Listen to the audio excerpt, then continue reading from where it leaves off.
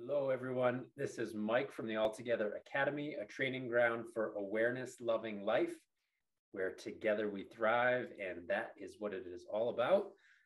I am going to answer a question from a client in the Mojo Maker program. This participant asked me some questions via email while participating in the program and attempting to use and activate the tools that we are learning to not just thrive, but also to heal. I'm opening up my email here to look at her questions.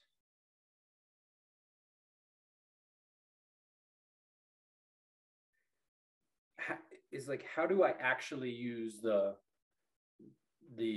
change state tools, the emotional tools, like when I'm in a situation that is live, that is dynamic, that is related to either a partner or an immediate conversation or a situation at work. And so she says, I know they're great tools, but how do I turn the tools into a plan of action? What do I actually do into the moment? Understanding into practice. I have hammers and screwdrivers and saws, but I don't know when I should use them or what materials go together.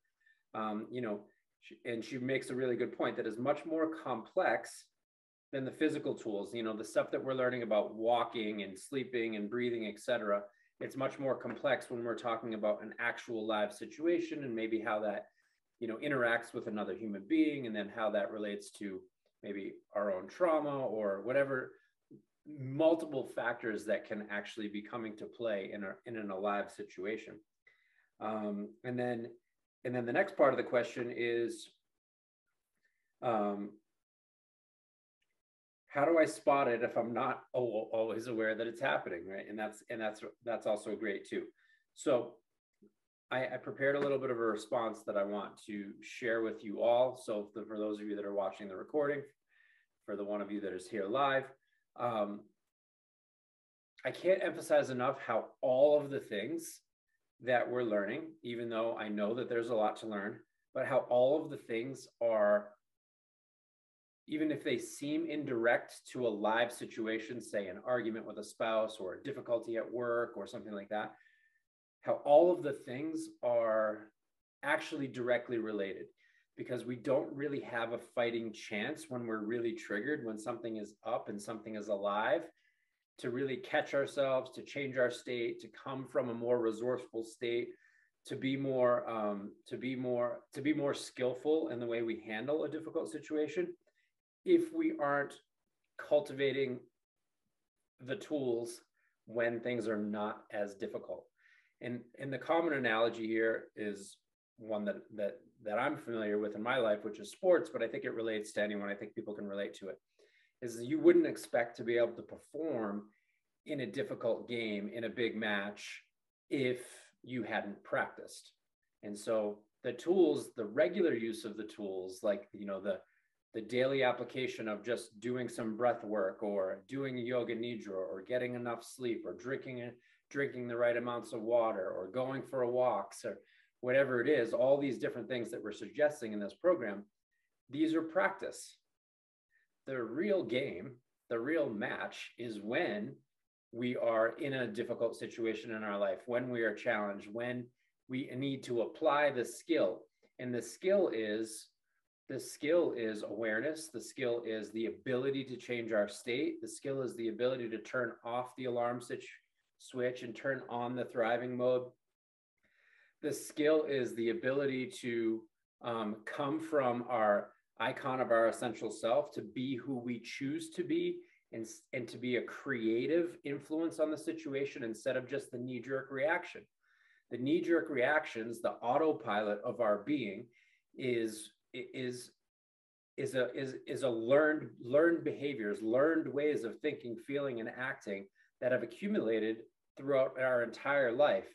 And now we're trying to go into be a creative human being that is choosing how they respond to a situation instead of reacting the way we always have. And that takes work, that takes effort, that takes skill, that takes practice. So while this person is asking very poignant and important and relevant questions, I am also returning to the foundational pieces as essential to be able to do what she's asking how to do. Okay, so once that is clearly known and established, and say, like, this is the thing that I do in the morning when things are calm, when nothing really is up or wrong in my life, or there's no challenges, absolutely make it possible to do it when things are really hard and when things are really challenging. And without that kind of regular cultivation, that daily, consistent, regular cultivation, just like we wouldn't expect to be able to perform well when there's thousands of people in the audience, or we're at the Olympics, Olympic athletes aren't going to nail their routine if they haven't been practicing for a year. Well, when we have a really tough or difficult situation with a spouse or a boss or something like that, or we have issues that have triggered past traumas or something like that, and triggering parts of our nervous system that are very young, that were wounded when we were very young, then we don't really have a fighting chance if we're not doing this ongoing cultivation that I'm suggesting. So that's there very deliberately as the first priority. It's not as sexy, it's not as glamorous, it doesn't maybe seem always so relevant to the direct things that we're dealing with in our life, and we want to be able to put out the fire. And but this is the longevity game that we're playing here, is that we're building a foundation so that we can have a first story, a second story, a third story, and even a balcony that overlooks the beach. Well, you can't have any of those beautiful things. You can't have any of those skillful things if you don't have a solid foundation. Okay, so that's one. Point number two is, now, what do you do when you really do want to implement these things that we're learning in this program into an alive situation when it is difficult? That also requires the practice of the tool, the lesson and the tool that we're talking about in terms of the neurochemical roadmap to the future, creating that icon of our essential self, which is basically having enough road time, thinking, feeling, and acting, and actually even mentally rehearsing how we would respond if we were in our ideal frame of mind to a difficult situation. And I was reminded of the power of this when I was watching actually the Olympics, and I was watching Eileen Gu. She's a snowboarder, skier, etc. I'm not sure if you're familiar, but what I was seeing her before she would go off on a run. Before she did her gold medal run, a couple things happened. One, the competition was such that that in her final run in this one snowboarding competition, she needed to do something that she had not prepared for, because she knew that what she had planned to do was not difficult enough to get the score that she needed to get a gold medal.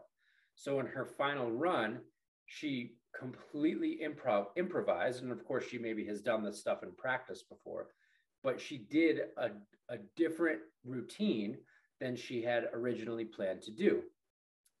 And it was really cool to watch her at the top of the run. And as I was kind of studying her, I could see her, and she was doing like this.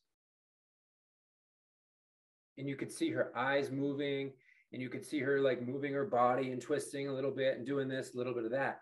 And then all of a sudden she went boom, and she lit up. And what she was doing, and then she took off and she nailed the run and she won the gold medal.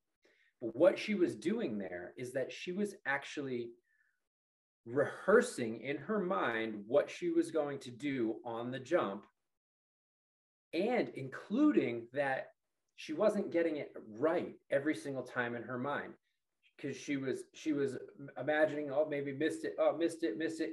And then there was a moment when she nailed the jump in her mind. That is when she took off. Okay.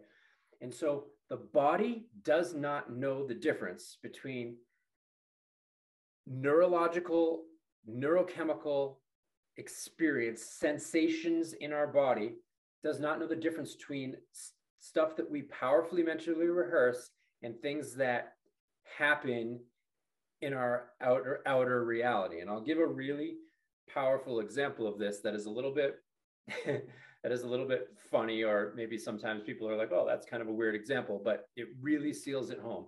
Because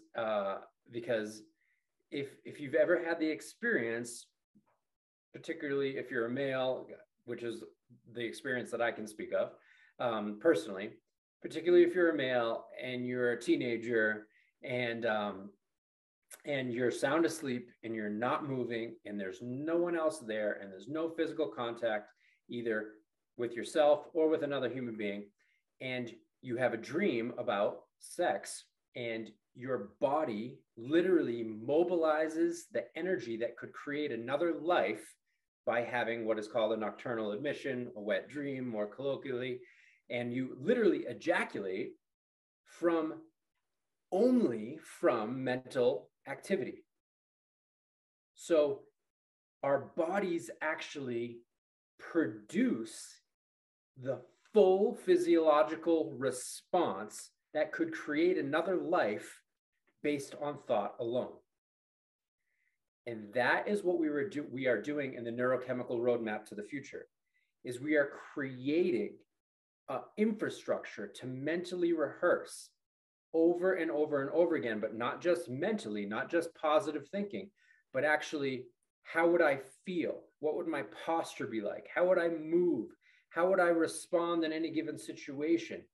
How do I breathe? How do I stand? What do I look like? What is my felt sensation? And we're doing this over and over and over again so that we mentally rehearse to such a degree that we embody the changes of who we value and choose to be. The future that we wish to create, that we wish to experience more of, we are bringing it into our present by literally embodying it, by acting now as if that future was already real. And that is like really, really, really, really cool stuff. And so to see someone like Eileen Gu doing that, then go, boom, I got it. So that's one thing to this person's question. She's dealing with some particular situations that I'm not going to share here, but when you're when you know that those situations are coming, you can, one, prepare for them by getting yourself grounded, getting yourself centered, asking yourself, how would my icon of my essential self meet this situation? How would I think? How would I respond? Mentally rehearse. You're probably, even in the mental rehearsal, will get triggered even in the thinking about the situation. And you might even get upset or angry just thinking about the situation. Well, that you want to rewire that. You want to say, okay, well then this is what I'll do. And that is what I'll do.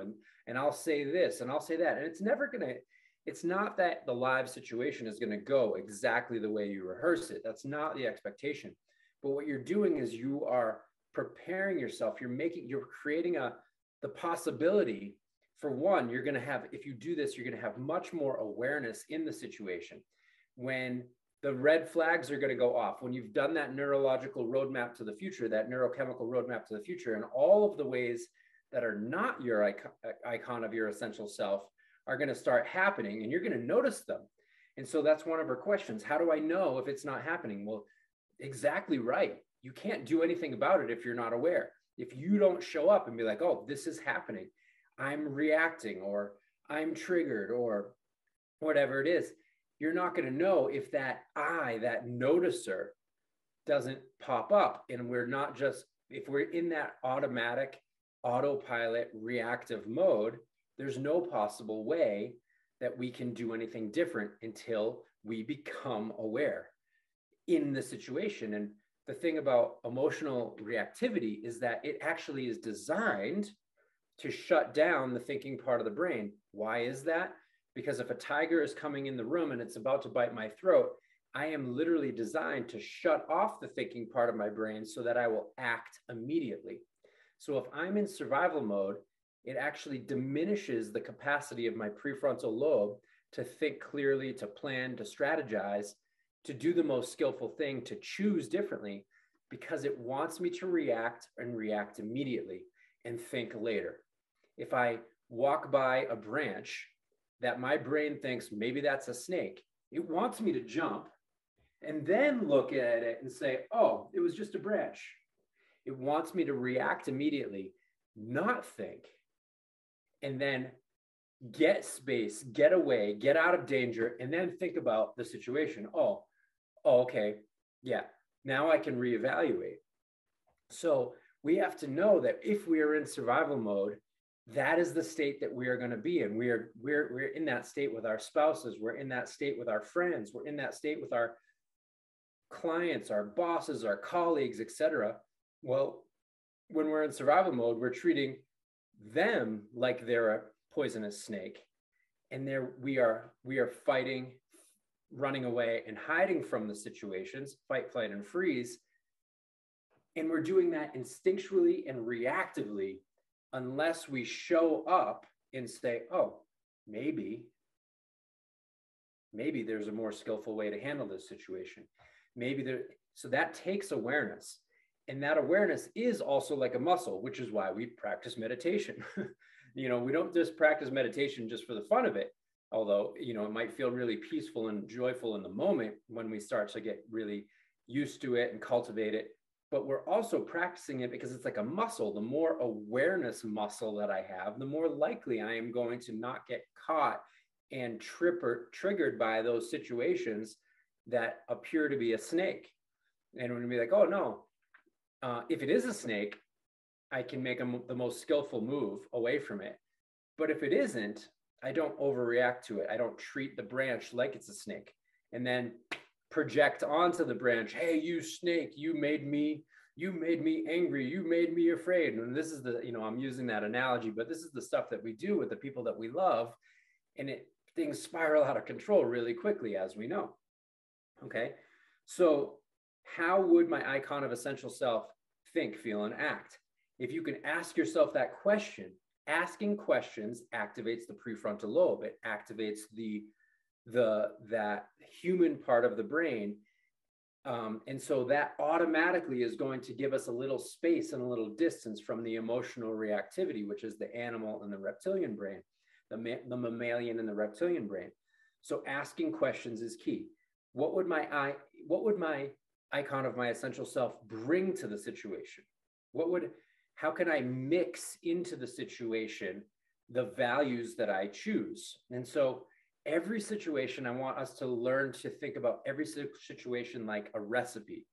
It is a recipe made up of ingredients.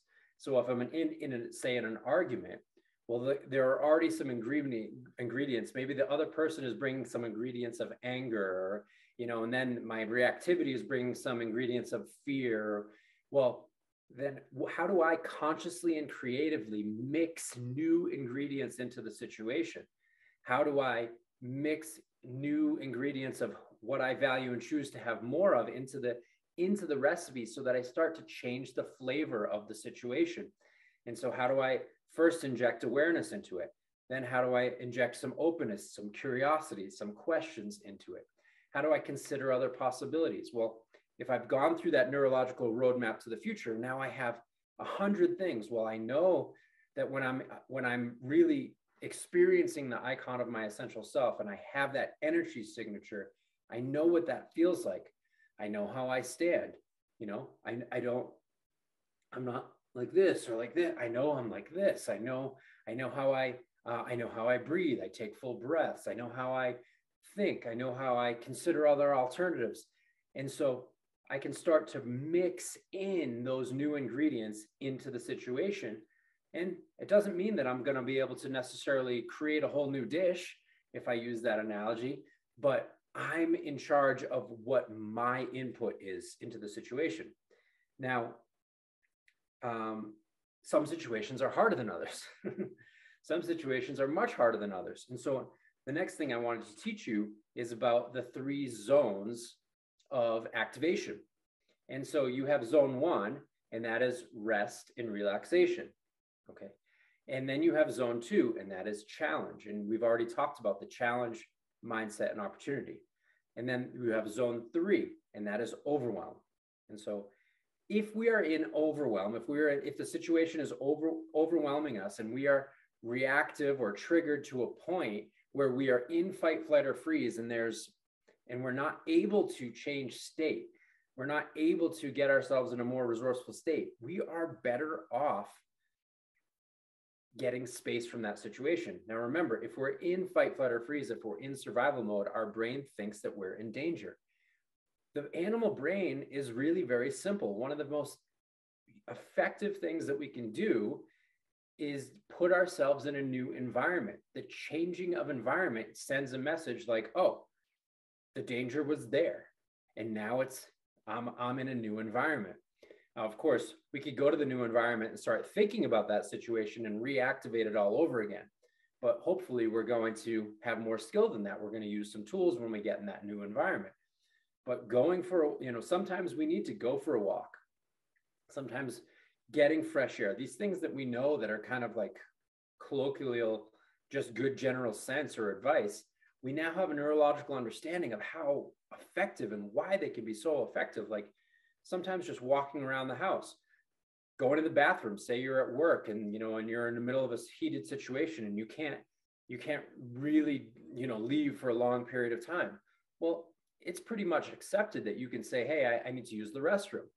Go to the bathroom, splash cold water in your face, sit on the stall, lock the stall, and do fog breathing for a minute or two. Like remove yourself from the situation that your brain has identified as dangerous.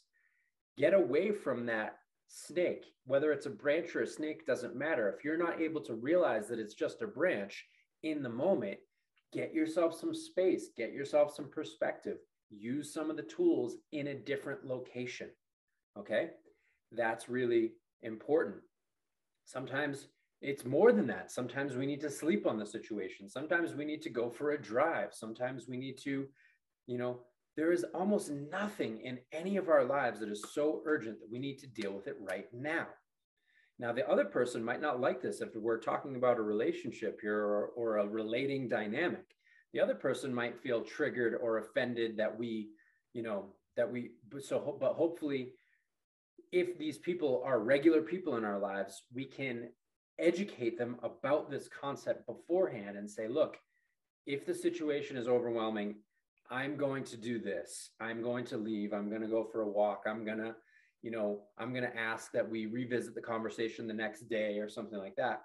And they might not like that. But if they understand that the value is that the reason why you're doing is actually because you want the relationship to thrive, because you want to be in a more resourceful state, because you don't want to bring this survival mode to the situation.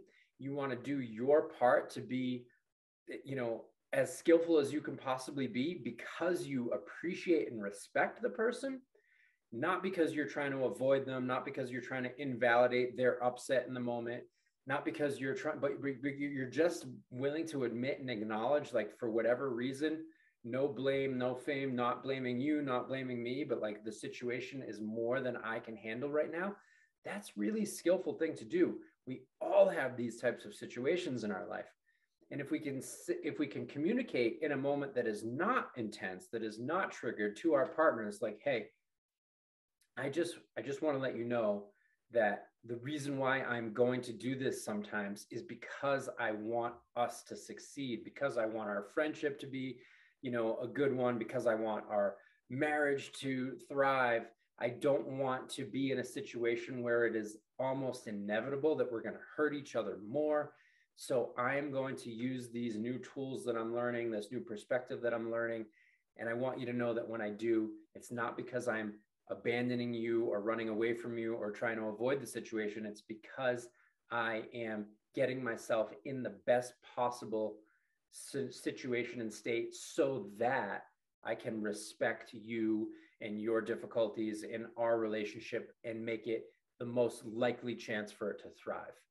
And so I find that couples really respond to that type of, okay, yeah, even in the moment they're triggered, but if they've had the conversation previous to the difficult situations, they're much more easily able to tolerate a partner being like, I'm overwhelmed. I need to leave this. I need to walk away. I need to go for a walk. I need to take a shower. I need to go to sleep. I need to go for a ride, whatever it may be. Okay. So remember these zones. If we want to grow, if you're really interested in fast tracking your growth, we're going to be in zone 2, which is the challenge zone. Challenge means 85% of the time I succeed in this, 15% of the time I fail. So challenge means it's not always easy. Challenge means like I'm on my growing edge, but I'm within the ability to have success with it most of the time, not all of the time. If I'm in the rest and relaxation zone, that's important to spend time there to recharge our batteries, etc. But that is where we want to spend most of our life, hopefully, is challenge in rest and relaxation. If the more we spend in rest and relaxation, we might not grow so much. The more we spend in challenge, we will grow a lot. But in one of those two places, but if I'm in the overwhelm zone, zone 3, we have 1, 2, 3. If I'm in the overwhelm zone, that's counterproductive. That's counterproductive to my personal growth. It's counterproductive to my relationship growth. So that's a really good time to actually go all the way back to the rest and relaxation zone so that I can now reassess the situation and come back to the situation with more vitality and more energy, more skill and more resources and more tools, so that I can now come back to the same situation as a challenge instead of as an overwhelming threat. So these are the different ways of working with these specific situations. So, all right, that's what I prepared for today. I know that was a mouthful, but now that is recorded, and we'll even have a transcription of it, that hopefully will help some of you for how do you actually activate these things in the moment in difficult situations. I invite questions either from you, Anuj, that you're here on the call right now, or from anyone else that watches the recording. So I'll open it up for that. Any points that need to be clarified?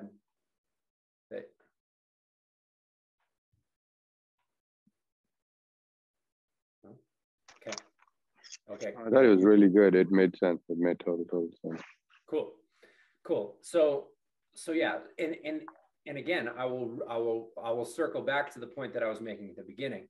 The ability to do all that successfully is predicated upon the stuff that seems indirect, the stuff that seems not particularly relevant, of cultivating those things. The better you feel, we change, as you'll hear me say often, we change better by feeling better.